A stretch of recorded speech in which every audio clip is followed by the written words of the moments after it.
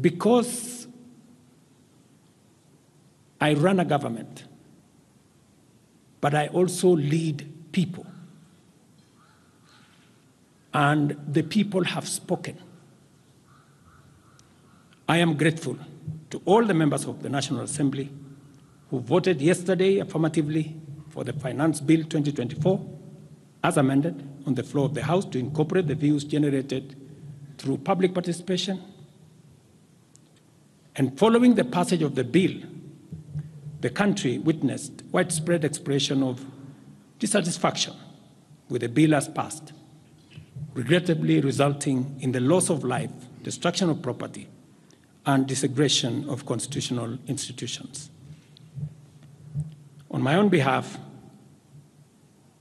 and on behalf of these members and many other Kenyans, I send my condolences to the families of those who lost their loved ones in this very unfortunate manner.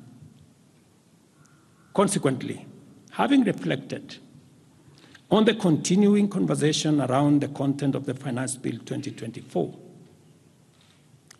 and listening keenly to the people of Kenya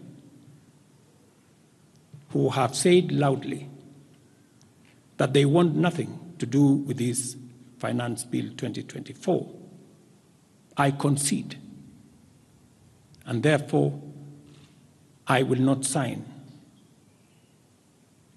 the 2024 Finance Bill, and it shall subsequently be withdrawn, and I have agreed with these members that that becomes our collective position.